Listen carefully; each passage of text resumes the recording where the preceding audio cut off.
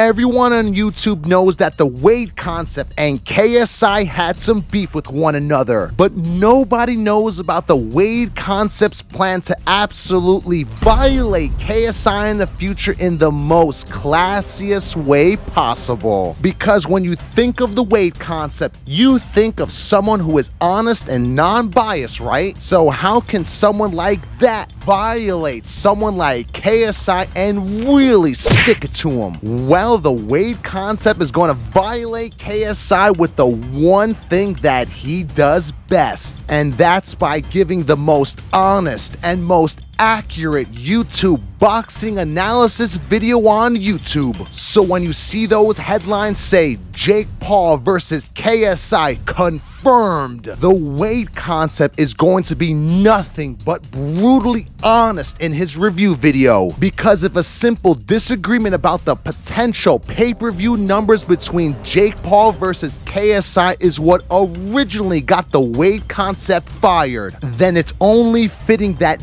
this fight, Jake Paul versus KSI, is to be the fight where the W.A.D.E concept violates KSI with the truth. Because everyone on YouTube knows that at this point, that in 2023, Jake Paul will beat KSI in a boxing match. Anyone disagreeing with that is just a KSI nut hugger, because fighting tomato cans doesn't qualify you as a great boxer. I'm just saying. So I wouldn't be surprised to see the W.A.D.E concept violate KSI and say nothing but the truth in his Jake Paul versus KSI analysis video. All of KSI's weaknesses are going to get exposed, and all those areas of opportunity are going to come to light, because Mr. Indestructible is going to learn that he's not so indestructible after all. KSI likes to surround himself by yes men, and he only likes people that tell him what he wants to hear. So I guess the Quedeca diss track about KSI, Insecure, was 100% true about KSI after all. This diss track aged like fine wine, I tell you. So go check it out when you have the chance. And since KSI likes to live in his tiny little bubble that he's so indestructible, what better way to pop KSI's bubble with some cold, hard facts on why KSI is going to lose against Jake Paul. And you know damn well that KSI is going to watch the W.A.D.E concept's analysis video. And of course, KSI is going to disagree with it, and he's going to say his famous last words, "I'm going to shock the world." Can the ego of KSI handle hearing from the W.A.D.E concept talk about all of his weaknesses against an opponent like Jake Paul? When KSI loses the Jake Paul and all of the weaknesses that the W.A.D.E concept mentioned does come true, that's going to be a level of violation that no diss track can ever touch. So my question is, how will KSI handle losing to Jake Paul and getting violated by the W.A.D.E concept? I don't have those answers, but I guess we'll find out. But let me wrap this video up. Leave me a comment down below. Do you believe that KSI can beat Jake Paul in 2023?